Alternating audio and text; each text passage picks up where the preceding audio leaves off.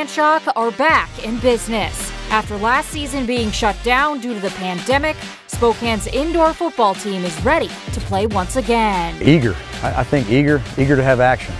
Hit somebody else, salivating at the mouth to get after it. There is excitement all around for the team as they protect their home turf and hope to make Spokane proud. But it was a long road to get to the Shock's first game. We break down the timeline of events ahead of their matchup against the Frisco Fighters.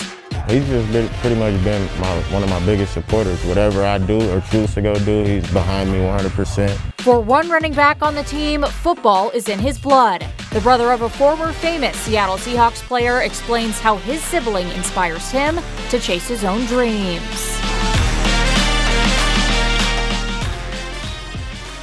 Welcome to KREM's Spokane Shock Special as the team kicks off their season on our sister station KSKN on Saturday at 7 p.m. I am Brenna Green. This has been over 2 years in the making as the Shock got bought by owner Sam Adams in 2019, and then their first season back last year was delayed due to COVID. This week we got a look at the Spokane Shock players that made the final roster. Our Brandon T. Jones went to practice on Thursday.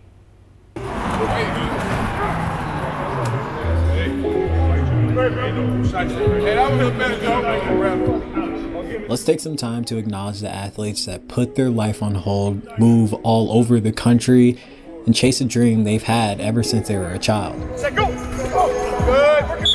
Many of these players are working hard trying to get to that next level of wherever they can go. Nothing's guaranteed when it comes to arena football. We all sat out a whole entire year. So man, God grace got us here playing today. So I'm in the moment, I'm enjoying every bit of it being here. It's been a long year, the COVID, all that and everything, man. What's it like finally getting back out there?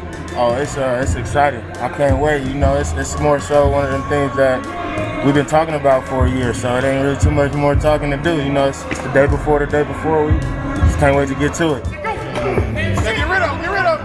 The players, the coaches, and everyone in between have been waiting for this moment, but the disappointing news is there won't be any fans in the crowd.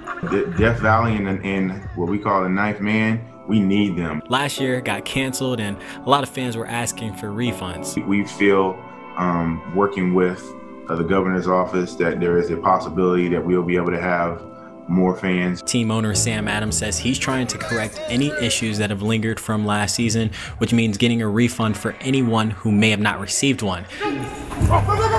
The arena is still functioning as a vaccine clinic, but there is a possibility that could change and fans might be allowed back in next month. They're holding out and keeping high hopes for that possibility, but for the time being, if you ask these players, they're just ready to get out on the field and take care of the business. Yes, sir. God's grace. Amen, bro. I love to hear that, man. It's got to be a blessing. It's been a while. What was it like mentally, over the last year, just not knowing what's about to happen? Draining and frustrating because you be eager, you put the work, you put the time, and you know what you've been doing leading up to the point to play football and be in the best shape that you put yourself in, what you put yourself through. And it's like a disappointment. But then you had a whole year to train to get better as well. Yes, sir. So it's all about the approach and perspective you choose to have when it comes to adversity. Amen to that. We also sat down with the Spokane Shock's newest head coach, Billy Back, at Thursday's practice. Like his players said, he's ready to go. Yeah, I like that. You got that. It's here. It's the first time it's been here in about 19 months. It's like a kid before Christmas right now. So it's no surprise the word Billy Back uses to describe his team going into this season. Eager. I think eager to have action. Hit somebody else, salivating at the mouth to get after it. Unfortunately, they'll be getting back to it without fans for Game 1. That is due to the Spokane Arena being a mass vaccination site and the facility still needing to hire back ushers. The team is hoping to have fans back for their next home game on June 19th. The Spokane fans do bring a little bit different energy than any other place in the country, so when those guys get back in the stands, it's going to be a different atmosphere. And Back would know, as his first experience with the Shock was actually coaching against the team in 2017 when his Wichita Falls team came to Spokane. After that game, his mind was made up. I told people if this job ever opened up, I want to take this job, just for the fan base itself, the atmosphere of the city. So we got it, we're here, we're excited. Now it's time to protect home turf. You want to keep the respect factor of the Spokane Shock name, the colors, everything about it. It carries a little bit of weight in the indoor arena world. So, our job is to keep that positivity, that respect of it up, and win games, and hopefully the city of Spokane's proud of this team. As I touched on off the top, a lot has happened to get the Shock to their first game, from a canceled first season to postponing Fan Fest. Now finally the team will play at the Spokane Arena. Our Brianna Vasquez breaks down the timeline of events. Indoor football back in Spokane was a welcome announcement to all Spokane Shock fans. The team announced its comeback in October of 2019, but then had their season put on hold due to the coronavirus pandemic.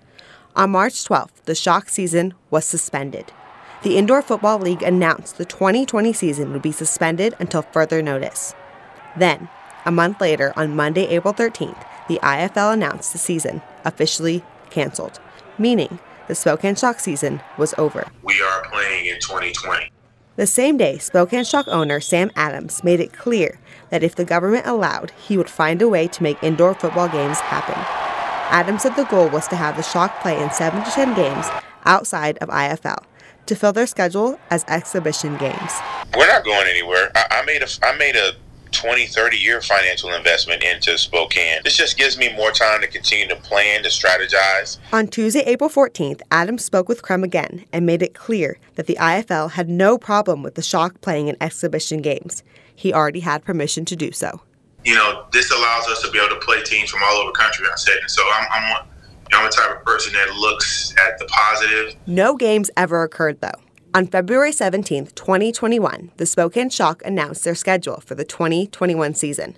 The Shock were originally supposed to kick off their first preseason game on May 8th, but that game was canceled. Instead, Saturday, May 15th would be their first game. The team's first day of training was May 1st. The season had been pushed back to ensure the team could play in front of fans. But, as announced on Monday, May 10th, fans will have to wait a little bit longer to see their team in person. Fans will not be in the stands at the arena because it is too quick of a turnaround to convert the mass vaccination site, and the Spokane Arena still needs to hire ushers. The Shock also announced that their previously scheduled Fan Fest event for May 12th is being postponed to an unnamed later date. It's been a road of ups and downs, but now it's almost time for the Spokane Shock to hit the field again. In Spokane, Brianna Vasquez, KREM 2 News. The Spokane Shock have a running back on their roster that is the brother of a former famous Seattle Seahawks player. We'll tell you how Beast Mode has inspired the new Shock back right after the break.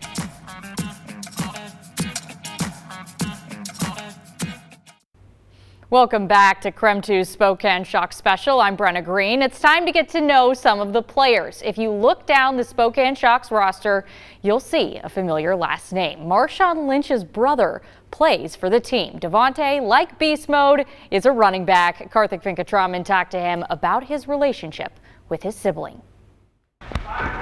What is it like being Marshawn Lynch's brother? I guess a better question would be to ask him, what is it like being my brother?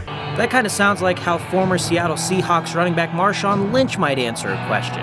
Well, that is his brother, Devontae Sapp Lynch, who now plays for the Shock, so I guess it makes sense. My brother is crazy. Like, personally, he's crazy, and I love him. The two are close. They talk about every single day.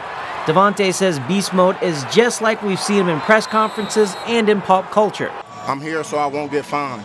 I'm here so I won't get fined. So while y'all at it right now, take care of y'all bodies, you know what I mean? Don't take care of y'all chicken. I'm just about that action, boss. What is the most entertaining thing he said to you?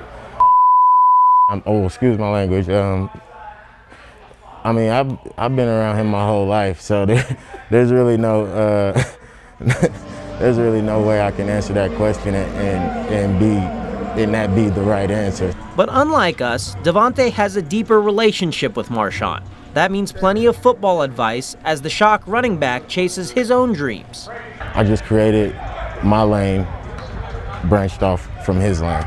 He's just pretty much been one of my biggest supporters. Whatever I do or choose to go do, he's behind me 100%, whether it be going to play over in Germany or play here in the IFL.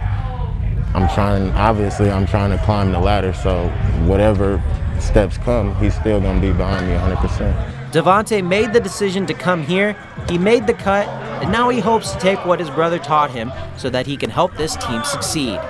This opportunity means a lot to him. Honestly, it means everything to me because that's honestly the whole reason I'm doing this in the first place, is to continue writing my story. And maybe this season, we'll see Devontae's version of Beast Mode. I'm Karthik Venkatraman, KREM 2 Sports. Devontae says we might just see Marshawn come to a Shock game this season to cheer him on. What a thrill that would be. Following along the line of familiar names, if you're a fan of WSU football, you'll notice two in the receiving corps. Yes, the air raid has left the inland Northwest, but two of its former members are back. I caught up with both Tavares Martin Jr. and KREM Priester about what it's like to once again play with each other. Oh yeah, it's just made the experience a lot more better. KREM Priester and Tavares Martin Jr. only played 2 years together in Pullman, but their bond has lasted much longer than their time on the Palouse.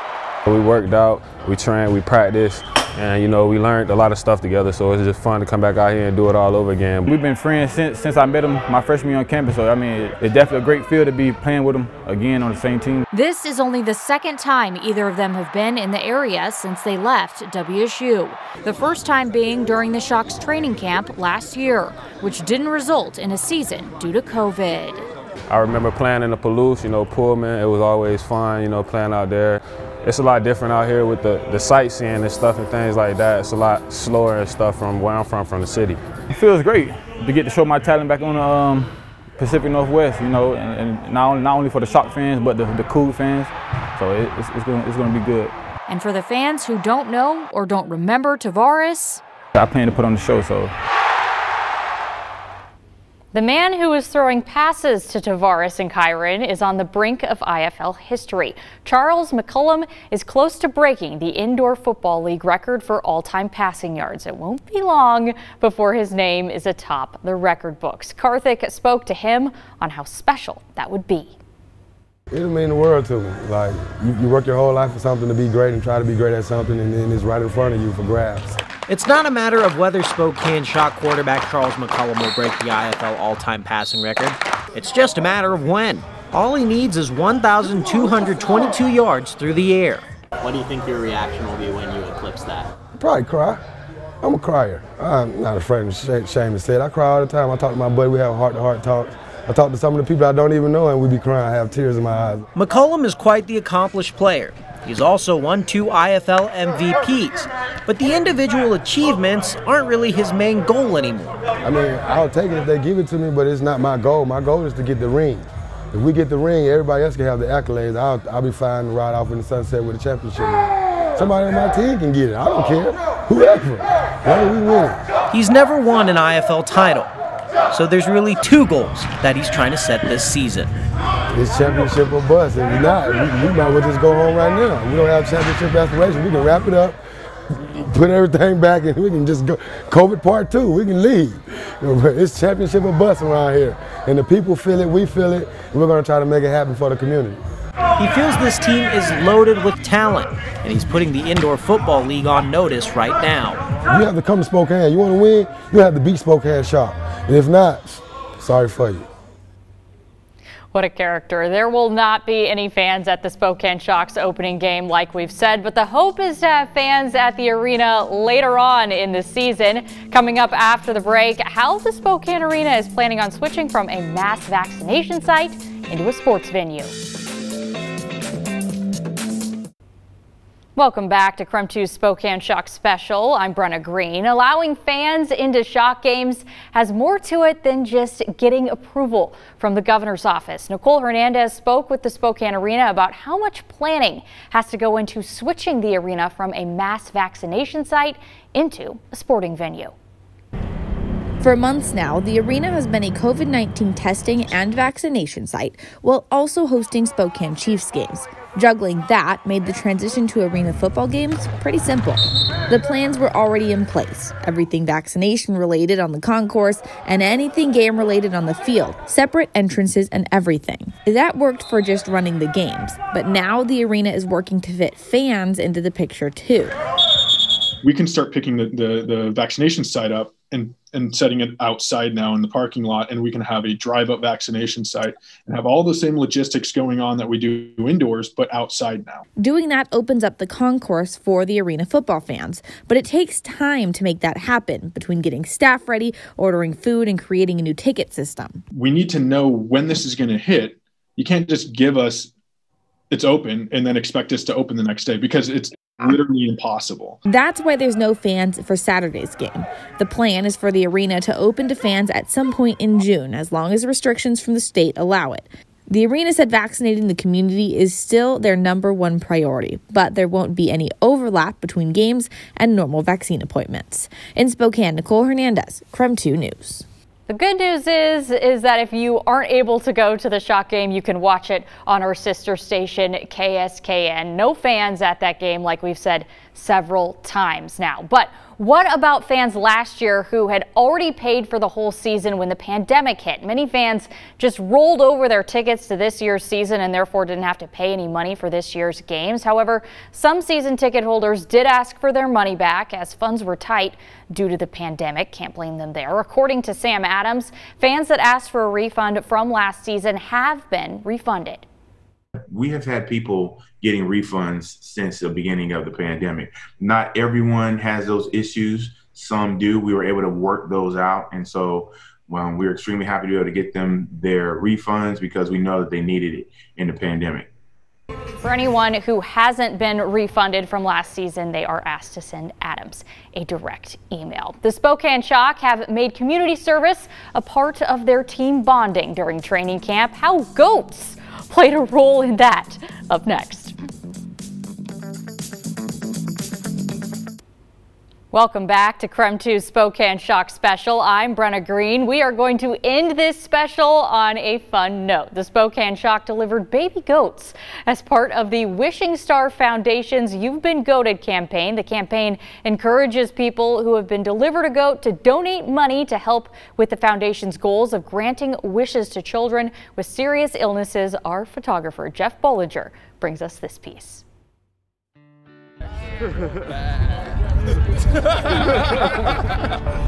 It's really important for us to do the community service, mostly because it gets us with our fans and with people in the community. They make a different noise. I have no idea what kind of noise they make. We want our Wish Kids to partner up with the Shock to go see a game, to bring them some joy, meet you guys. We'd love to do a meet and greet, meet you guys, get the kids to shake your hands and watch a game and continue to support Wishing Star.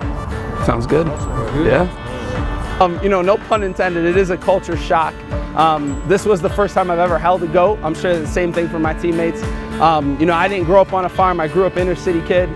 So, you know, holding a goat and being able to feel what another animal feels like, it was also pretty cool as well. Never got that and didn't know what the foundation was about. Really like their mission statement and how they do things as well. So I'm really happy we got to have that interaction with them as a team. Our guys had a great time with that. You know, my wife's parents raised baby goats back home in Ohio, so you know, it was kind of neat seeing that. But you know, yeah, we're all about the community. And we also did a hand sanitizer give. So we also were doing that, and we were, you know, another way of getting involved in the community, right? And seeing people and interacting with people. Even though we didn't have a season, we were still able to interact with legitimate fans because they would come and they would talk to us, and they were really involved with us even though we weren't playing football. That we're not just here to play football, we're here to interact with everybody that's here, and we are looking to, you know, make the community a better place in any way that we can. We're going to be out and about and do our part with the community and hopefully get fans in the stands and, you know, and be around.